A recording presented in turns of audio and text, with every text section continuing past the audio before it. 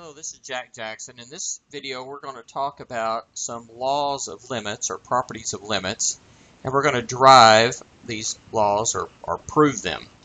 So we're going to be writing some formal proofs of these laws and going over what some of them are. So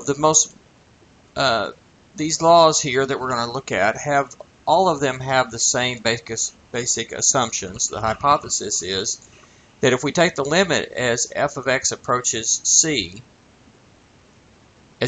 limit of f of x as x approaches c, that limit exists, it is some real number L. And similarly, the limit as x approaches c of g of x equals some real number m. And actually these properties work whether the c is actually a real number, which is what this is saying, or c could be positive or minus infinity as well. That would be okay too. And we're going to let k, it shows up once in one of the properties, to be a real number constant, any real number constant. And here's what some of the limit properties say. The first one says that if we take the limit as x approaches c of f of x plus g of x, then that's the limit of f of x plus the limit of g of x. So it's L plus m. Now, intuitively, this should make some sense. If f is getting closer to L as x gets close to c, and g is getting close to m as x gets close to c, then the sum of the sum here, since it's just the sum of the f and the g, should be getting closer to the sum of those limits. Intuitively, it should seem reasonable, and in fact, it is true. We'll prove it in a minute. We take the limit as x goes to c of a constant times a function. It's going to be a constant times the limit of the function, which of course is k times L. If we take the limit as x goes to c of f of x minus g of x, we get the difference of the two limits. So the limit of the difference is the difference of the limits. The limit of the product is the product of the limits. The limit of a reciprocal is a reciprocal of the limit, provided that m is not 0. So if the limit exists but it's 0, of course 1 over 0 is undefined. So obviously that's not going to work. And similarly, the limit of a quotient is the quotient of limits, provided both these individual limits exist, and the one at the bottom, again, has to not be 0. If you take the limit of a function to a power, that's the limit of the function raised to the power. So that's going to be n to the little n. And this works for powers that are natural numbers, no matter what, and it works for integer powers as long as the n is not 0. If the big N is 0, then 0, of course, to a 0 power, 0 to a negative power is undefined. So that's not going to work. And similarly, we take the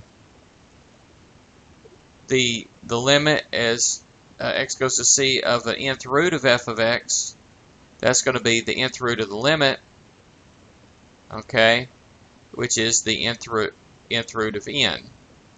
And this one, I guess if we're talking strictly about real numbers, then we need to say, then we probably need to go ahead and say that, and let's see, and n is greater than 0, greater than or equal to 0. Otherwise, we're taking the square root, or we could be taking an even root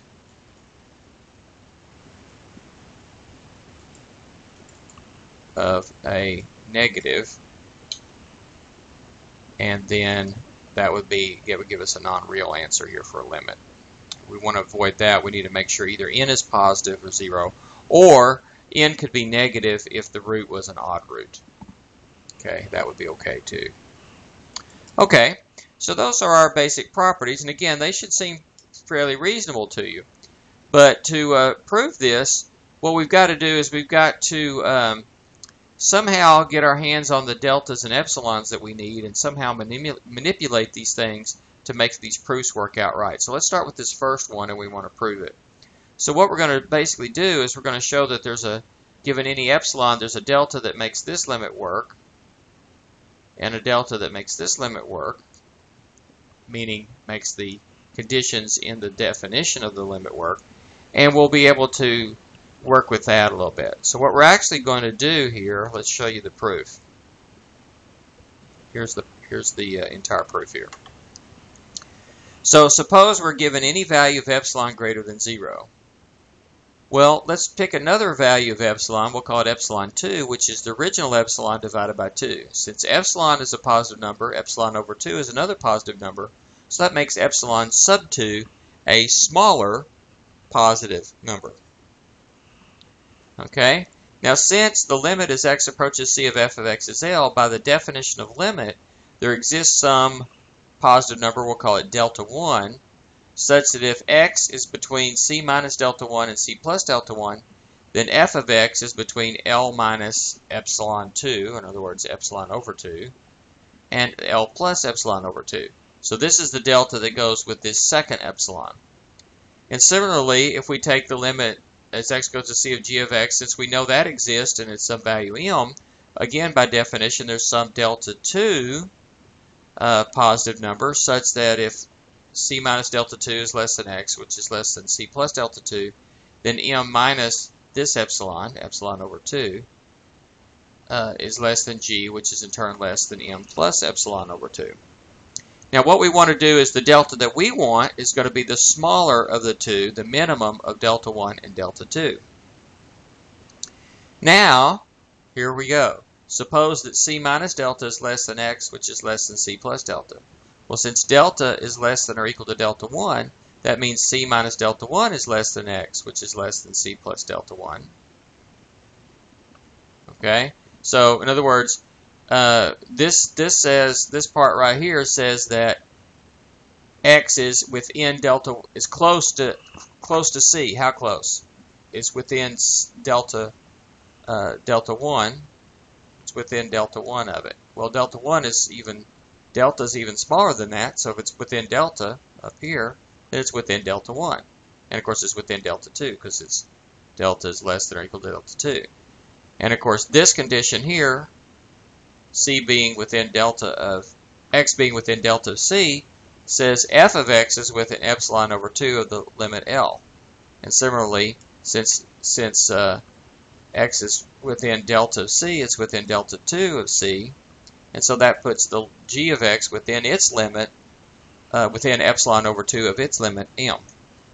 Now we have these two inequalities here from the two individual limits, and now we're just going to add corresponding parts. If this number, so if we take this one here, if we add something that's smaller, the smaller parts, the middle parts, and the larger parts, property of inequality says that those will still be in the same order. So when we add these two, we get L plus M, and then minus epsilon over 2 plus minus epsilon over 2 is minus epsilon. In the middle, we get F plus G, and on the right side, we get L plus M plus, these add up to epsilon. And so we've shown that F plus G is between L plus M plus epsilon and L plus M minus epsilon. So L plus M is our limit that we're looking for, and that's what we wanted to prove.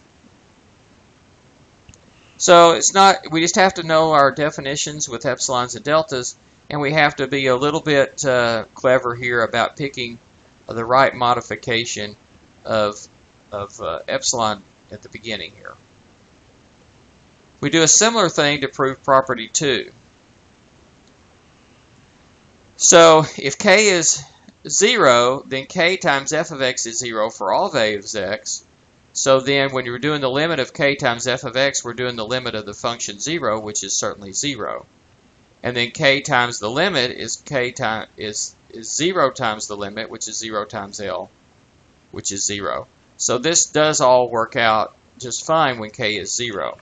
So the rest of the proof, we're going to assume k is not 0. Look at the more complicated case.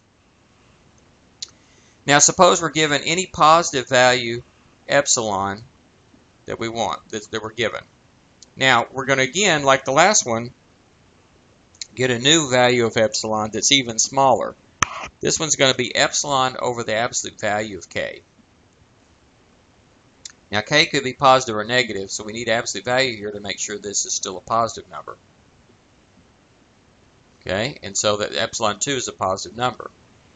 Now, since this limit exists for f of x, as x goes to c, f of x approaches L, by definition there exists some delta greater than 0, such that if x is greater than c minus delta and less than c plus delta, then L minus this second epsilon, epsilon 2, which is epsilon over absolute value of k, is less than x, which is in turn less than L plus the epsilon over absolute value of k.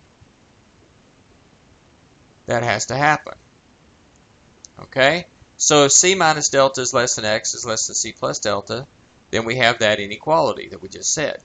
What we want to do now is multiply all three sides of this by absolute value of k, and so now we have the inequality right here. Absolute value of k times L minus epsilon is less than absolute value of k times f of x, which is in turn less than absolute value of k times L plus epsilon. Now we've already looked at what happens when k was 0, so we have two other choices. K could be positive or k could be negative. So if k is positive, the absolute value of k is just k, and so this last line becomes k times L minus epsilon is less than k times f, which is in turn less than k times L plus epsilon. If we have the k less than 0, then the absolute value of k is the opposite of k. So we have the opposite of k times L minus epsilon is less than the opposite of k times f of x, which is less than the opposite of k times L plus epsilon. Now we multiply all three sides by -1 and distribute. That's going to get rid of the negative in the middle. Distribute here turns both these positive. Distribute here turns that one positive, that one negative, but it also reverses the inequalities. Reversing them back to all less thans in order from smallest to larger, that smallest to largest. This one goes on the left. Of course, that one's still in the middle. This one over here is on the right. And in both cases, we get k times L minus epsilon is less than k times f, which is less than k times L plus epsilon. So we showed for any epsilon that we started with up here, we know that there's a delta, the one that comes from the same one that comes from this limit, is going to work to make k times L minus epsilon less than k times f, which is less than k times L plus epsilon. So by definition, the limit of k times f is going to be k times L, which is k times the limit of f of x. Let's do one more. The next one we're going to do is we're going to prove property 3, the limit of a difference is the difference of limits. This time, because we have properties 1 and 2, I'm not going to have to go back to the definition of the limit to do this. We can just use property 1 and 2, pretty straightforward here.